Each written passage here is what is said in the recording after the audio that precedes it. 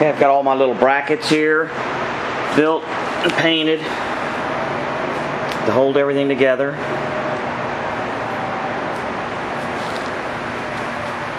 Basically got everything ready to go. See, I touched all the paint up in here. Got everything cleaned up. I moved the wire for the AC pressure switch over to this side of the car. I've rewired my fan. I've got my fan all ready to go. So what I need to do now is go ahead and do a little taping up of the wires and go ahead and start installing all my gear before I put the radiator in for good. Here now I've fabbed up my two tubes here.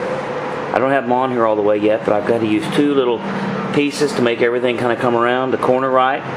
So I've got that, and I've got a little piece of the tube in here, and this right here connects to the line coming out from under the car, and this one is the same. It's got some neat little bends here. It goes down and goes back under the car.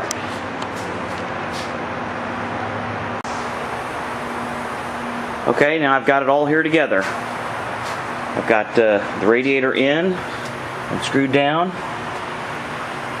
Really good. I got my overflow bottle back in, my power steering reservoir back in. Actually have my AC hose connected here. I've got to connect the AC hose down there. In a while, you can't see it, but that's the one that'll hook up to the dryer, and then the dryer hose, I have it so that it routes up through here, across, and up into the air conditioner unit. Everything's bolted together. All the hoses are tight. I'm ready to put some fluid in it. Alright, now I've filled everything back up again, and I've run it for a while. I've opened up the heater core and everything to try to get all the air out of it as I can, and so far so good. No leaks. I drove it around the neighborhood and it seemed to do fine, didn't overheat. But there's one more piece of my solution here that I'm working on. And as you can see right here, I've got this piece of, well, it's 135 degree extruded aluminum angle. You can see it's kind of 90 degrees to the curve, the tangent of this curve right here. So I'm going to build a little panel here to block off the hood here.